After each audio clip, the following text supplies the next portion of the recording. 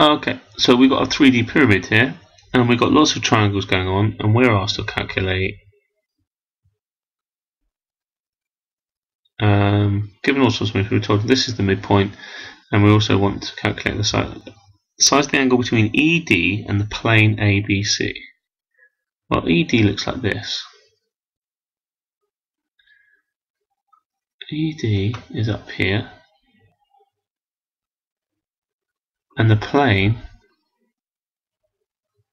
well,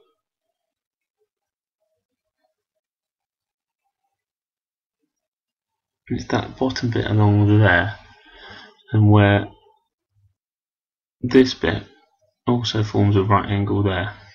That's what it's looking for. It's looking for this angle in here, so let's call this theta. So we've got to do a couple of calculations here. I'm going to start with triangle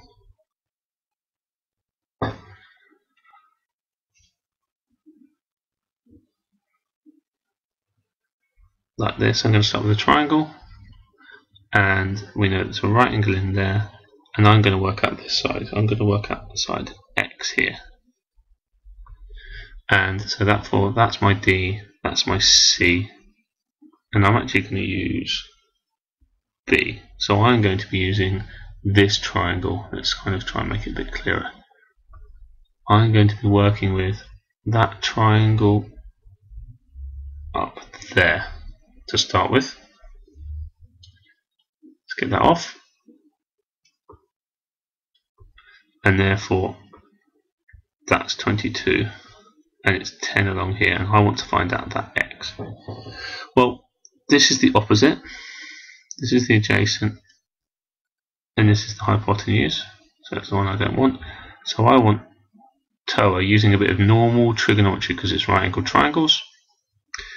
I know I want to find an O, so O is equal to T times A, or in my case, x is equal to tan 22 times by 10. So let's just do that on my calculator. Tan 22, close my brackets, times by 10 equals x is equal to 4.04026228.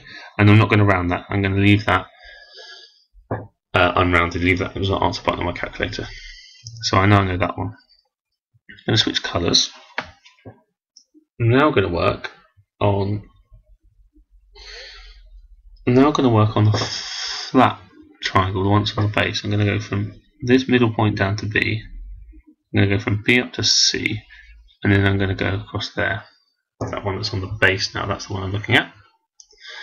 And I'm going to do that with red, and I'm going to use that to find out, I'm going to call that Y, the from E to C I'm going to work at. So, well, let's draw it out because it might be a little bit easier.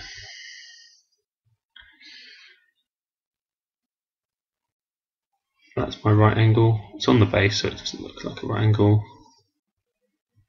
And then, oops. And then with this side, that is E, which is the middle of the base. This is B, and this is C, and this is the Y I want to work out. I know that's half of that. Let's just kind of get the picture up so we can see what's going on. This bit here is 5, which is the bit I worked out. We know the diagonal of the hypotenuse is 10. So I'm going to use a bit of Pythagoras here. So I know that y squared is going to be 10 squared minus 5 squared. So y squared is going to be equal to 75, or y is equal to the square root of 75, which is equal to 8.660254038.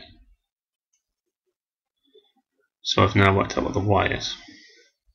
So if I get rid of the highlight now, and that allows me to find, if I just look along the base there, look up to the peak up there, and down there, I've got the x and the y, and that allows me to find out this theta. Well, you might just see a fly flying onto calculator camera. It's very interesting. So now x and y, and that allows me to find my theta. So let's change pen, so it's working purple now. And then my final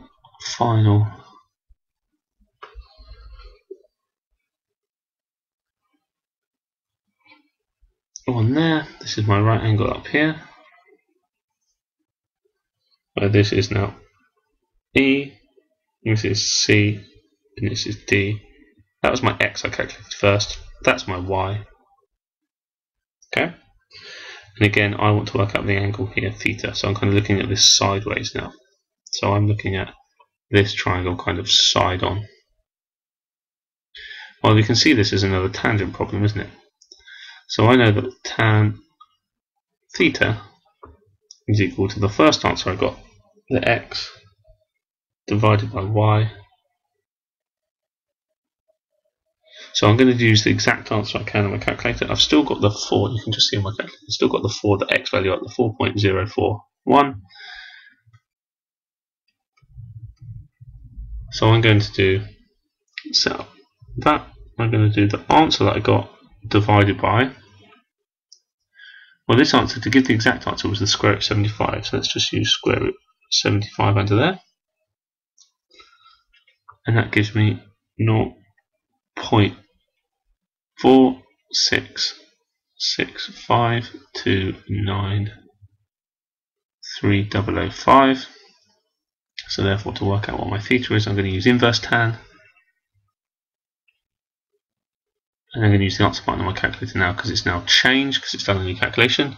So shift tan answer, and I get theta to be 25.01043013. And I've left this as exact. This is as exact as I possibly can get because I've not rounded any answers yet. It says to the nearest degree. So to the nearest degree, this is closest to 25 degrees. That took me 7 minutes to have a go at that, but that's a 5-mark question. That's the kind of speed you should be able to do it yourself.